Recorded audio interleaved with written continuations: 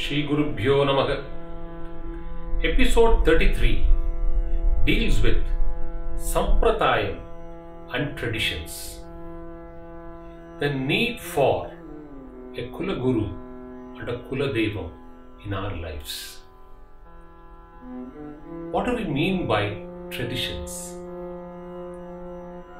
1. A practice by a family which had remained for time immemorial. 2. A tradition which has been sustained through generations by sheer practice. 3.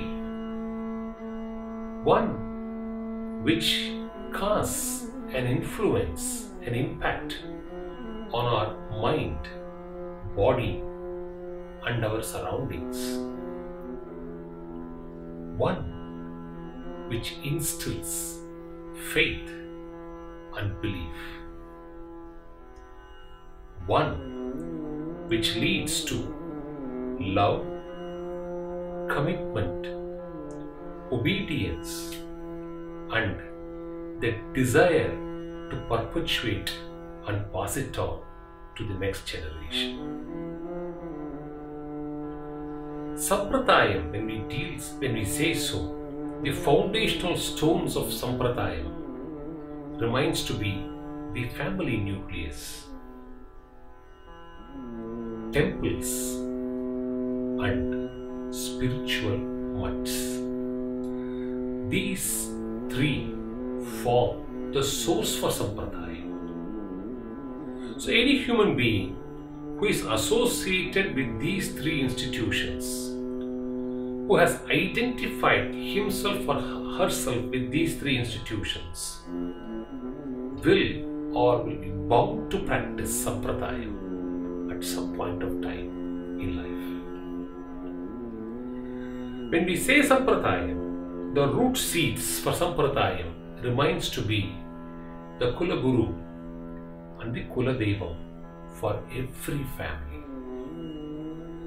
When we say Kulaguru and Kuladeivam, it is these two seeds which enables us to remain united as one family unit.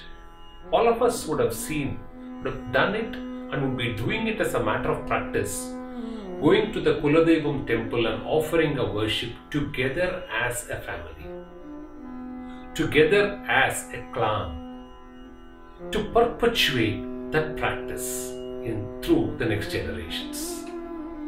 Therefore, unity of thought, unity of practice, an idea to give and take and to follow what ancestors had done, forms the basis of a Kuladeiva Pratana.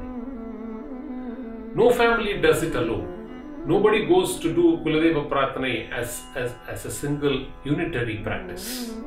It's always done collectively. And it's the firm belief that a Kuladeivam would feel very happy when the Devata sees the entire clan present before it. Therefore, the root for Sampradayam is Kuladeiva Pratana. Same is the case of Kulaguru. When we say, when a family and an individual associates themselves with a Kulaguru, the practice inculcated in the form of worship, in the form of the devotion performed, in the form of the samarpanams and the kaikaryams performed by the ancestors. When a Kulaguru visits their village, the Sampradayam and the traditions that get followed gets captured, nurtured, and it is passed down to the next generation. Therefore, there is a continuity of practice. So, these two, a Devata, when we say form of worship, the first and the principal form of worship for any family has to be their Kuladeivam. When we say a Guru, the first and the foremost Guru for anyone will be their Kulaguru. And once you get your Kulaguru, then you don't have to go in search of anything else in life. So these two seeds are very important. Then we have several practices in Sanatana Dharma. Piercing the ears. It does so much of good. They say it brings serenity to the mind. It solves problems relating to Hiranya. It regulates menstrual cycles.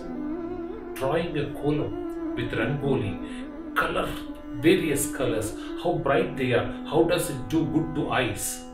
People have done research. Fasting. Even recently, there was a talk that if someone can fast for 20 days in a year, then it produces anti-cancerous properties. Therefore, eating through the hands, it does good bacteria, gets inside and kills bad bacteria. So don't use spoons. So several of our practice, eating on a banana leaf, taking the 3 types of spices early in the morning, we can keep on multiplying it. Everything has a significance. Everything has a relevance to our life. Therefore, whatever a family has been doing, there may be some aberrations in the practice which should have intruded into the practicing systems. But the idea is to find that out and remove. Idea is not to stop the practice. One who stops following the traditions will become a mindless individual, will become a materialistic individual, and one is then therefore not assured of peace or tranquility. Sampradaya and traditions form the foundation for human life. Shri Guru Pyo Namah.